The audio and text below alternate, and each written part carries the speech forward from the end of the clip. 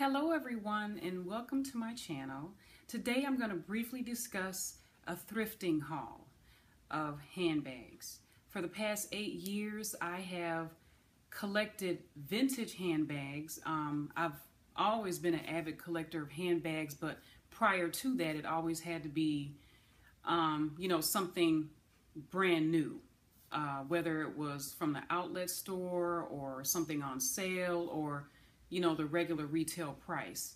Nothing that someone used, no hand-me-down. That's how I was before.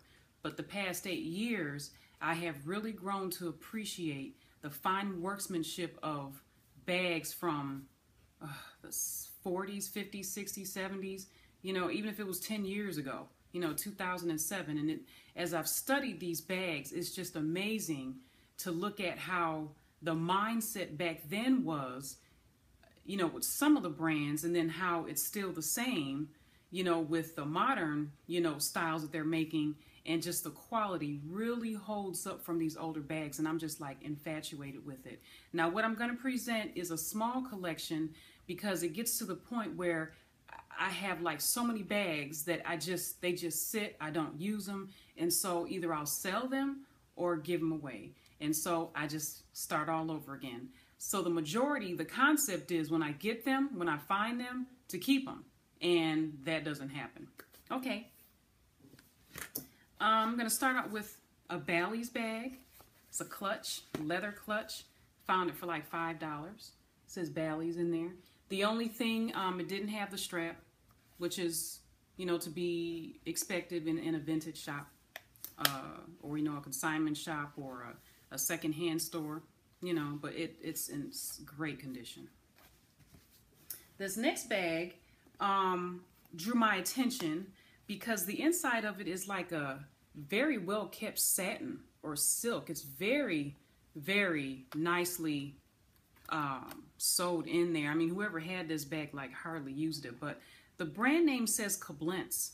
And when I looked it up, it's a brand name from back in the 40s and 50s, and you can tell it's like a cute little, roaring 20s, I guess you want to say, kind of clutch. And I haven't had it looked at yet, so I'm not sure if this is brass or gold, but there's a stamp on this side here that says like made in Belgium. And I actually had to take a picture of it and zoom it to see what it was saying.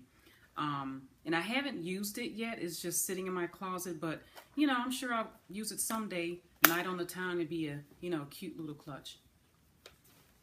Next, this is a Fendi Mama baguette, and my good friend helped me authenticate this. I saw this hanging in a secondhand store, and the markings were on the hardware.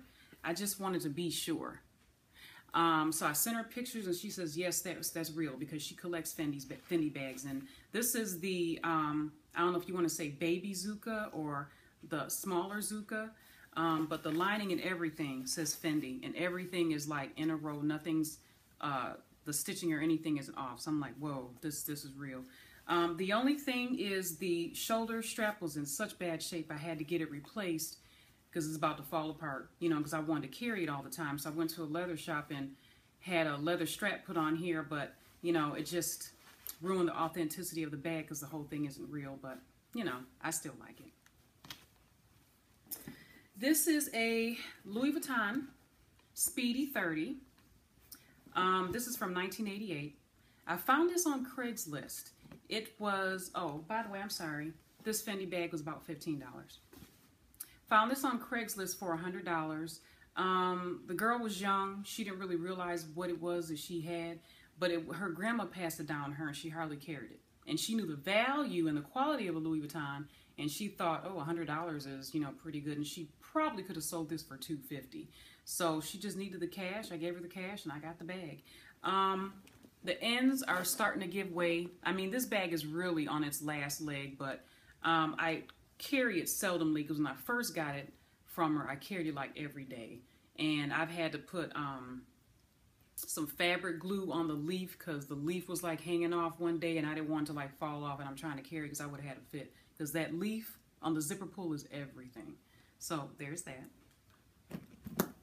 Longchamp nylon crossbody bag. And you can see where it's like wearing away there, but you see the horse and all, and you know, you see the emblem on the zipper. And this is my go-to bag. I carry this like so much because we've had such a rainy spring, summer, and our winter was nasty. And this is my go-to bag for the damp, wet weather because the water just rolls right off. And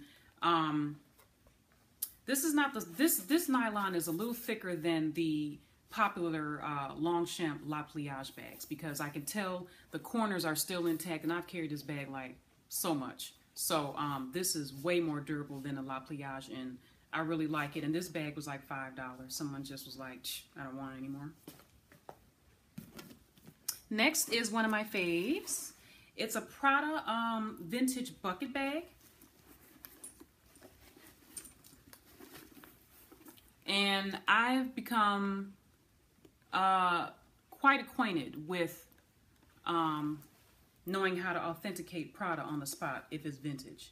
The lining says Prada, the hardware, I mean, all the markers, the serial number, everything to look for, this bag has. And really what caught my attention was the grain of leather. I had no idea it was a Prada until I actually picked it up and like really looked at it. Because like, okay, I saw that, but this is on a lot of knockoff bags. But just looking all throughout and just the quality of it, I'm like, this thing is real. And this was $25. I thought it was $25 too much, but considering that it's Prada and this grain of leather, I couldn't beat it. I couldn't leave it on the rack. A Todd's vintage tote. Didn't come with the straps, but that's okay. It's a harder type of leather because I tried to, there's Todd's right there.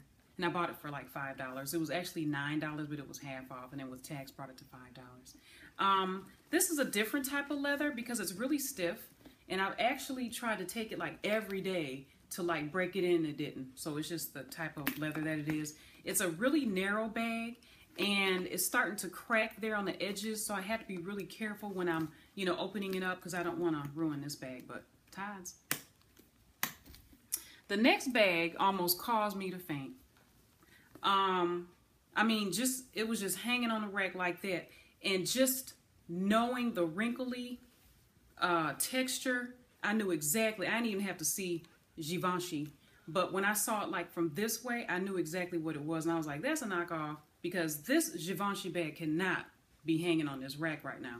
Looked at the price, $26. $26 too much, but the aroma of this bag, this is lambskin. I was like, who didn't want this bag? They were just like really silly. So Givenchy in this bag, and that's another thing, this bag is still made today. Like the Pandora Mini retails for like $1,300. It's a little different, and I tried to do some research online, but it's very limited.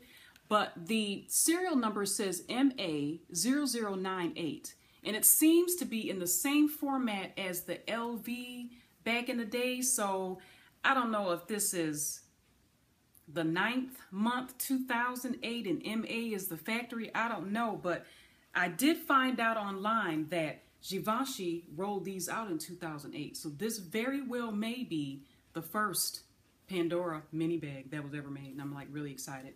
So looking at this bag over and over, it's literally almost flawless. The only thing that I found was that the binding there is breaking up, and that was like my only conclusion that why they gave this bag up. Oh, the binding's breaking, I'm just gonna, you know, or maybe they tried to go to Givenchy and get it repaired, and it was like, you know, really costly, so they thought maybe, oh, and maybe someone's just being a good Samaritan and be like, someone will know what this is, I'm just gonna give it to charity. It's mine now, thank you. And the last bag is gonna be, I'm gonna continue this in another video because this is gonna take a whole video by itself to explain this bag, but I'm really, really hoping that this is an Hermes Kelly 32. Paid $9 for it, and I've really struggled to try to figure out how to find someone to authenticate this. But there's only one marking in this bag that they used back in the 70s on high-end bags. So I'm gonna leave it with that, and I thank you for visiting, and we'll talk later. Bye.